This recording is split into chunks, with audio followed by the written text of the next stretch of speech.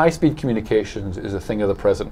Approximately 6.5 years ago, Tabb Group wrote a report called The Value of a Millisecond. It seems like ages from where we are today.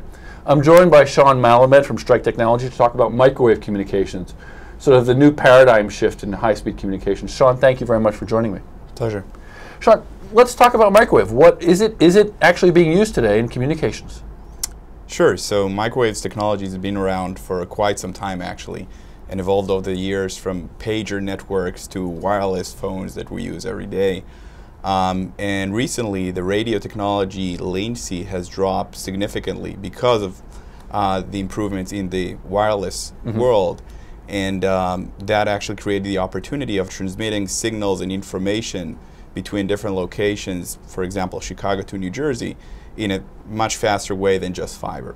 I mean, a few years ago, we had some major investments in improving the path from Chicago to New York. Right. I believe the benchmark was at the time around 13.5, 13.6. That's right. been improved slightly. What is the benchmark now for sort of microwave communications from Chicago to New York? So you're looking at the range between 8 to 9 milliseconds in terms of once you move to microwave, you're actually transmitting the signal through the air. So you're transmitting it as the closest as possible to the line of sight you can get from the 2 points through the curvature of the Earth. Right. So the relay of that signal going through the air is going much faster. It's going almost at the speed of light in vacuum. Right. Versus when you transmit the light through fiber, you get a delay of about 40% versus transmitting it through the air. Which is it's very close to the actual speed of light, the actual transmission. But we do know with microwave, having done some research in this, there is some latency added every time you have to hop from tower to tower because microwave only has a set distance it can actually transmit data. Is that correct? That's correct. So once you try to transmit 730 miles to get from New Jersey to Chicago, you actually have to go through different towers along the way to regenerate the signal. And to error correct along. Is error correction done along the way, or is it actually done at the beginning of the end, or is it done throughout the Actually, course? you do both. So you do error correction in the very problematic links, where the signal is not passing as cleanly as you'd like it. And then you keep a parity bit along the way to make sure that the integrity of the information at the end is being completed. So what is the approximate delta between the fastest right now sort of fiber link between Chicago and New York and the fastest microwave link? It's about 2 or 3 milliseconds, so 1 millisecond? If you're looking from a one-way direction, you're looking at about 6.5 compared to 4.1, 4.2 milliseconds. Oh, so it's that significant. Yes, this is. Now, we have heard a lot of people sort of looking at microwave and say this is interesting, but they've sort of shied away from it because they're not sure it's here. Are folks actually using microwave communications in today's market to sort of gain an advantage between the Chicago and New York marketplaces? Sure. I mean, if you do lead lag analysis between ES and SPY, right, you want to look at the future and the underlying equities, and you see the delta when a price change in the lead, in this case the future, and when you change the cash, you can see within the last 12 months the shift from the fastest timing that was 6.5, right? We're looking at the spread network, for example, as it goes closer and closer to 4, which is the introduction of microwave networks. So every microwave network is being introduced, you can actually see people trade on this, and hence the arbitrage between those two products. Who are what is sort of the sort of makeup of the firms that are actually using it now? Are we seeing sort of large investment banks and market makers, or are we still talking about sort of the leaders of HFT sort of investing in this technology now? So I think you see a diverse group of people, anything that range from, of course, the HFT type of firms, buy side, as well as the large banks that offer this product to some of their customers.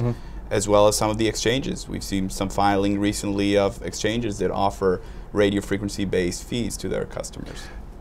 Within these high-speed trading outfits, one of the big things is determinacy and the ability to trade at a very deterministic level. Does microwave offer you that determinacy? Do you have sort of a set communications sort of regimen that says, I know at any given time it's going to be X and it's always going to stay at X? Yeah, so in terms of latency, it's very predictable. The challenge when you look at RF or microwave-based communication is really the narrow bandwidth, which you cannot transmit, more than 150 meg per channel. Very limited, very limited. Very limited. Right. And the other aspect is it is susceptible to some weather conditions and high winds and twists and sways of towers that relay the signals.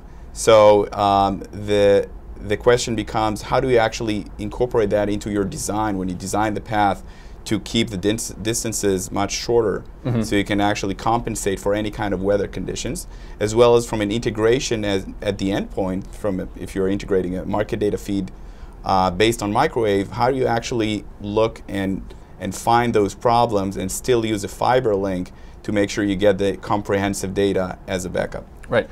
In today's marketplace, people measure sort of consistency at the 5 nines. So with fiber, you've got sort of a 99.59 consistency. So I know I can trade almost the vast majority of times. Right. I know my infrastructure is going to be stable. It sounds like with microwave, you may not have that very end of the spectrum to trade in. Is that accurate? Well, that's pretty accurate in terms of you probably get closer to 3 nines. Depends on the 3 nines. You sure not 2 or 1 9?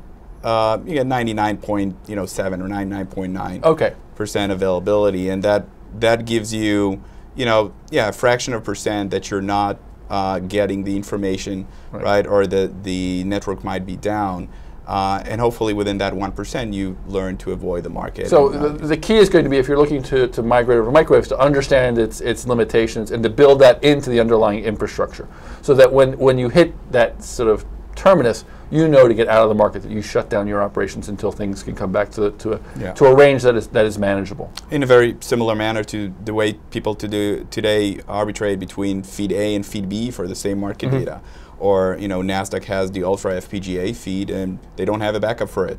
So you consume an FPGA feed and you consume a regular itch feed on the other hand and arbitrate between the two. Do you see, and maybe this is an unfair question since you're a microwave technology guy, but I mean, what is the lifespan of microwave? Is there going to be a new technology? A few years ago, everyone was saying, you know what, the fiber link between Chicago and New York, that's it. Now people are starting to think, well, we got microwave, that sort of eliminates the millisecond. Are there other technologies out there that may supplant microwave? There's, I guess, what we call hollow core fiber. Yeah. So theoretically, in order to transmit speed of light in the speed of light, you can actually get from Chicago to New Jersey, or Aurora to Carteret in this case, to around 7.9 milliseconds. The question becomes, how can you actually get this line of sight and pass the signal without it being delayed by error medium, which introduces some latency, or worse, a regular fiber. So theoretically, you can transmit it through a hollow core fiber where there is no material. Right. So you have a vacuum, it's surrounded by fiber, and you're actually transmitting through the vacuum in the hollow core. It's a very slight advantage over a microwave. We're talking about 0.0003. And you can manufacture those strands longer than a few meters at a time, so it's pretty far out there. But so if I'm transmitting from you to me, we're fine. Otherwise, we're not there yet. Yeah, we're not there yet. Well, Shawn, I want to thank you very much for coming and talking to us about microwave technology. It is a technology that a lot of folks are talking about. It's definitely here today, and I think you're going to see more folks start investing in this technology as we start seeing it actually, more paths open up. So, Shawn, thank you very much. Thank you very much.